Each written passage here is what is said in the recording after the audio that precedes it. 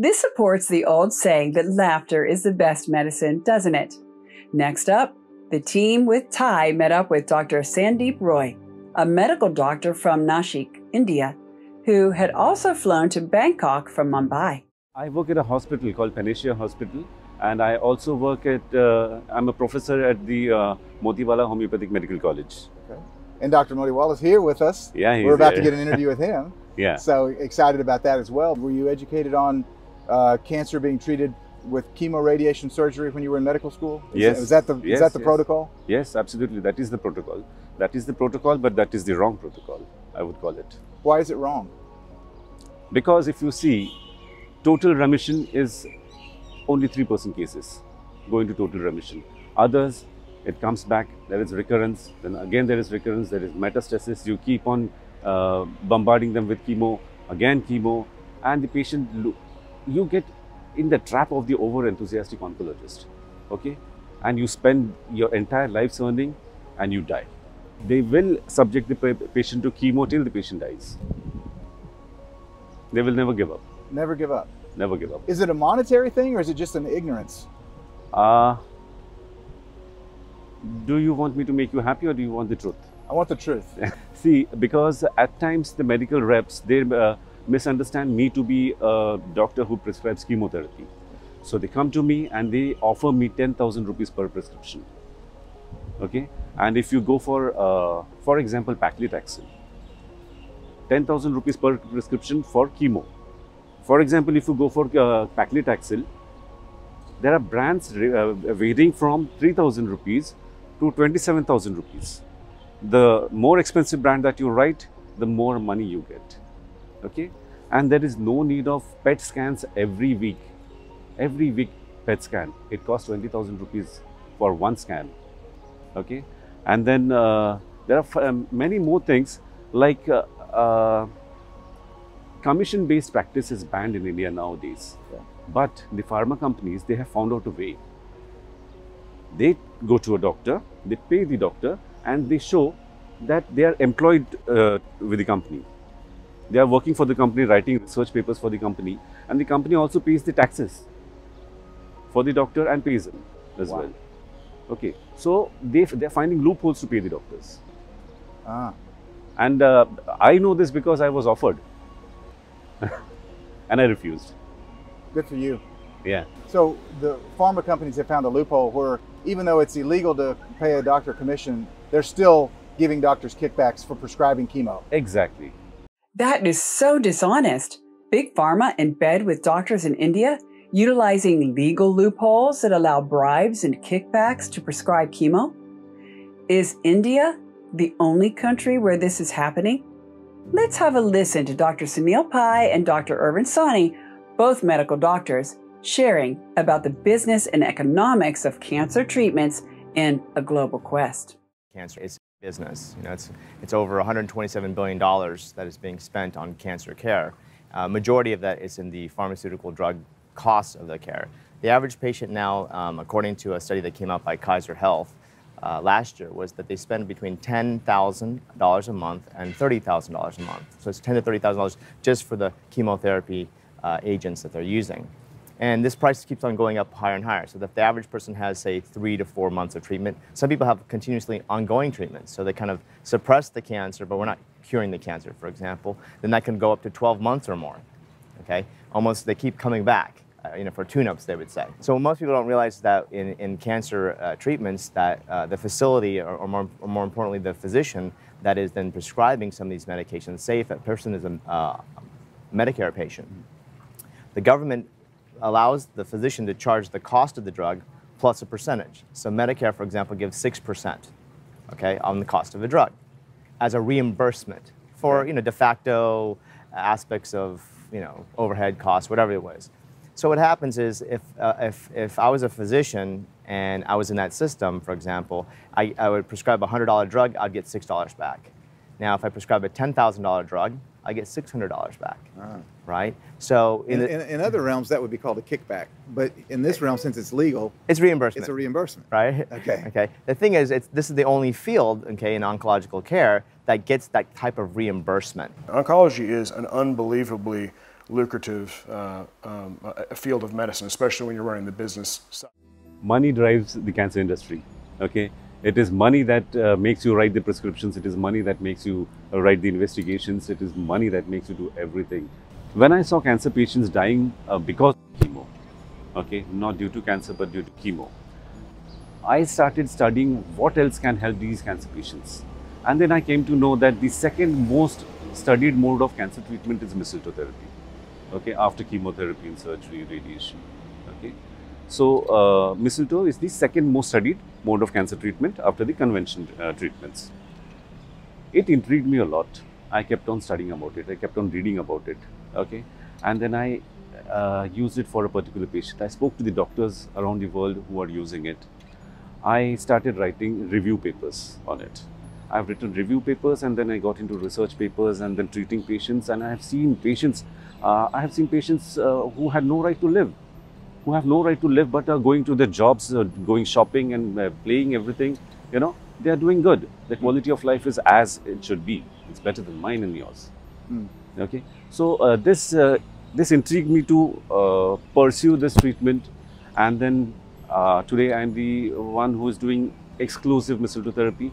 Okay, and all my patients are doing good. Most of them are doing good. Before I go any further with Dr. Sandeep, we were able to get some footage of him in his clinic with his patients and talk to some of his patients that are doing this mistletoe therapy. So we're going to go there right now, and we'll be back with Dr. Sandeep here shortly.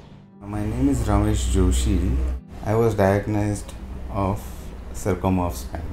We had actually lost hope in future what will happen.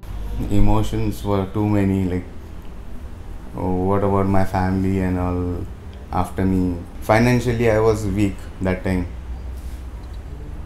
So all those things were going on in my mind about my family. I have a son, a daughter, what about them? They were still getting educated at that time. All those emotions were there, but still doctor was there with me, so I could overcome all those feelings, all negative thoughts. I was operated by the doctors, and then after operation they actually treated with the therapy called as Mistletoe Therapy. And the doctor treated me on that, and today I am fit. Cancer is curable. Go to the proper doctors who do well for you, and they really care for you. It is curable. Don't lose your hope. We really appreciate you sharing your experience with Dr. Sandeep, and specifically your mistletoe therapy. You mentioned you're the only one that you know that's doing this exclusively, right? As opposed to mistletoe plus this, plus this, plus this. Describe your treatment protocol. See, exclusively, I mean to say I'm using it as a monotherapy. Others are doing it either with homeopathy, either with Ayurveda, with Unani medicine, with chemo, okay? But I'm doing it as a monotherapy, and I'm getting good results out of them. My patients are living. When you say a monotherapy, what do you mean by monotherapy? My patients don't need chemotherapy as a supportive treatment. I mean, people are using chemotherapy as the primary treatment and mistletoe as the supportive therapy, or homeopathy as a supportive therapy. It's called complementary medicine. I'm using it as an alternative medicine. Okay? And people are coming to me. People are living. People want it. People, you know, are talking about it these days. Yeah, and what is it? You're right. I mentioned before the interview, I did an interview a few years ago with Suzanne Summers, very well-known American actress who used mistletoe therapy. Right. But she used it kind of integratedly with other things. But what is it in the mistletoe that is effective against cancer? What are the chemical makeup of mistletoe? There are lectins, there are viscotoxins, which induce apoptosis, okay, which act as immunomodulators. Your immune system is boosted up, and due to apoptosis, the tumor shrinks, the tumor markers come down, your quality of life improves, your mental ability, your general well-being, your anorexia, insomnia, pain, you know, everything, your weakness, everything comes back to normal. Mistletoe is a semi-parasitic plant. And so it feeds off of other plants? Yes. Didn't even know that. So depending upon where the mistletoe grows and what plant it feeds off of, Exactly. it has different properties. Different indications. Okay, so let's say somebody that comes in that has breast cancer, then you might use a mistletoe that grows on a certain plant as opposed to a prostate cancer. Exactly. Basically, it's almost like mistletoe is like a cancer growing on a tree. Cancer growing on a tree. Yeah. Because if you look at it, it is like a tumor on a tree. Okay. Okay, and it is feeding on the host tree, just like the tumor in your body. Wow, that's really fascinating, isn't it? Mistletoe actually looks like a cancer and actually is also semi-parasitic like cancer. I then asked Dr. Sandeep, what exactly is cancer? What is cancer? Cancer is suppression of emotions. When your emotions are suppressed, your cells start expressing.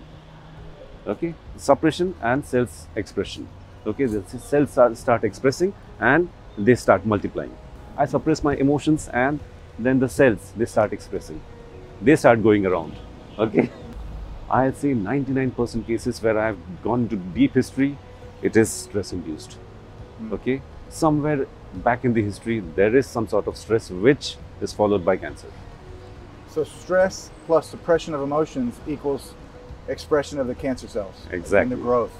Wow, it's a fascinating hypothesis. It makes a lot of sense. It's right in line with everything that we've learned thus far on this trip and in previous documentaries. Right. Most of the patients that come to me are, in the last stages with metastatic disease, have tried everything else, rejected by chemo at the end. That is the time when they come to me, and then they have, a death certificate written that you will be living for 15 days, you won't survive for more than 2 months. Okay, that is how they come, and they survive for years together. One of the, quote, terminal patients that Dr. Sandeep has successfully treated is Mrs. Bagul, who had ovarian cancer with metastasis to the brain. As you can see, she's doing great today. Dr. Sandeep is helping real people get better and better, and that's really encouraging. I asked Dr. Sandeep if he had any final advice for cancer patients. Don't lose hope. There is always a ray of hope. Get out of the trap of the over-enthusiastic oncologist. Okay, they will rob you of your money and kill you.